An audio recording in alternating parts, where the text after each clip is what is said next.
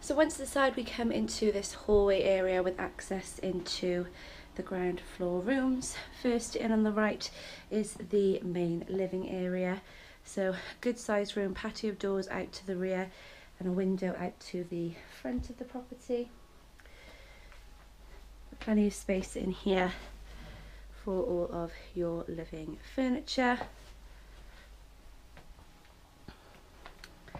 Then we have also on this floor the bathroom.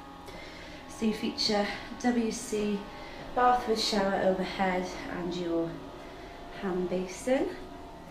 And then we come through to the kitchen. Good size, a fitted kitchen in here then. Potential to be modernised but certainly usable. Some access to understair storage and plenty of room for freestanding appliances as well.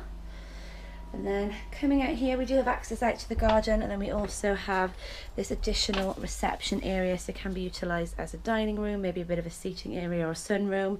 You can also have additional appliances in here as well. There is plenty of space for that. I'm just going out to the garden now. So we have this initial patio area.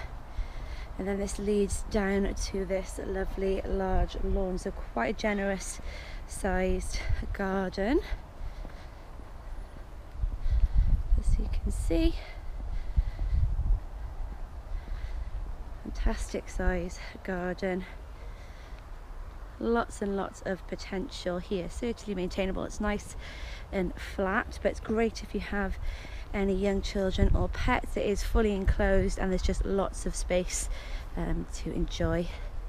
So we'll just make our way back inside now and show you upstairs.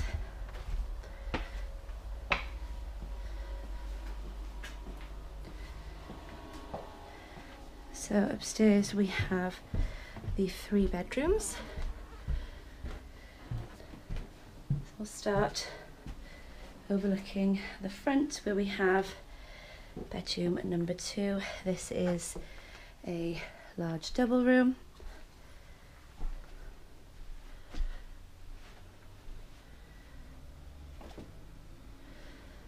Then some built-in storage, as you can see. Through to bedroom 2, another double room in here, and then the master bedroom over this side, largest out of the rooms and also benefits from an ensuite. I'll just show you the bathroom now.